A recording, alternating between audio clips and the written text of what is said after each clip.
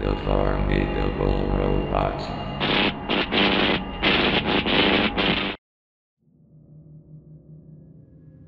The total solar eclipse of April 8, 2024 would be an interesting sight for the people in North America to see, right? Well, what if I told you there was a lost episode of SpongeBob SquarePants that was about an eclipse? It was called The Solar Eclipse. The episode had a title card that depicted a total solar eclipse, with text reading The Solar Eclipse. The episode itself begins in the bustling underwater town of Bikini Bottom. The Krusty Krab stood proudly as the heart of the community. Inside, SpongeBob flipped patties with his usual enthusiasm, humming along to the sizzle of the grill. It seemed like just another day in the life of the fry cook, until he noticed something peculiar. For some reason, the Krusty Krab started looking like it was getting darker outside, right?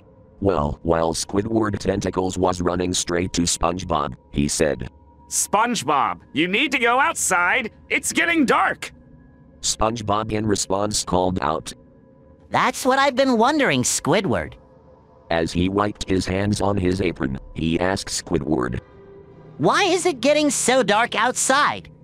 Squidward Tentacles, perched lazily behind the cash register, glanced out the window with a bored expression. Oh, that's just a solar eclipse, SpongeBob. Nothing to worry about. But Squidward's nonchalance did little to ease SpongeBob's curiosity. He had never witnessed a solar eclipse before, and the idea intrigued him. As the darkness outside deepened, SpongeBob's excitement grew. I'm gonna go outside and watch it, he shouted. However, Squidward's warning proved to be more than just a casual remark. As the eclipse reached its peak, a strange energy seemed to wash over Bikini Bottom. SpongeBob watched in astonishment as his friends and neighbors began to act erratically.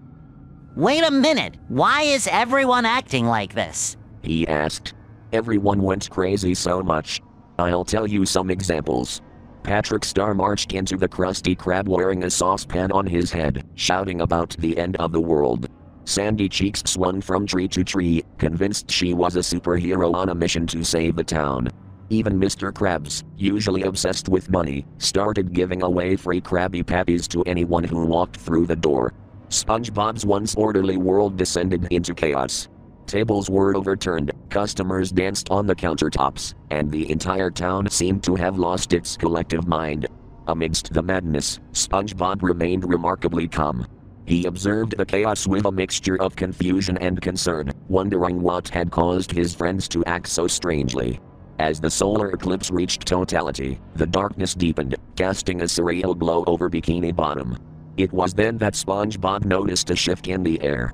The tension peaked, and the residents of Bikini Bottom seemed to reach a collective breaking point.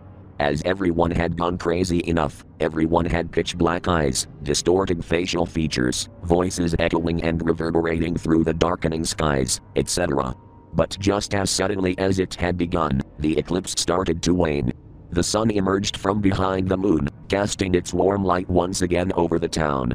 As if by magic, the chaos subsided, and Bikini Bottom returned to its usual state of relative normalcy. SpongeBob let out a sigh of relief, grateful that the strange events of the day were finally over. At least it's over now, but I'm still baffled as to why everyone got so distorted, he said. But as he reflected on the bizarre experience, he couldn't shake the feeling that there was more to the solar eclipse than met the eye. With a shrug, SpongeBob returned to his duties at the Krusty Krab, knowing that no matter what strange adventures awaited him in the future, he could always count on the familiar comforts of home. The episode itself only aired one time on Nickelodeon during the eclipse of August of 2017, but many people were traumatized and afraid of the episode.